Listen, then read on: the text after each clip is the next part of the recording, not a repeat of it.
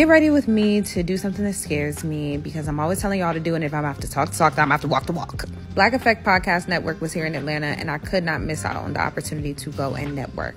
But the kicker is that I had to go alone. And it is so overwhelming to go to events on your own. So I'm gonna give y'all a couple tips. What do I always say? When you look good, you feel good, period. So I put on my favorite jeans, sprayed myself down with a fragrance body oil so that I smell good and looked like I was literally glowing, accessorized in all caps, and my hair was eating. Also wore this bag that is very special to me because it was a gift from someone that I love. Tennis shoes to make sure I'm comfortable, and sunnies just in case I get shy. Doing all those things ensures that I'm setting myself up for success because being scared will not stop me from elevating.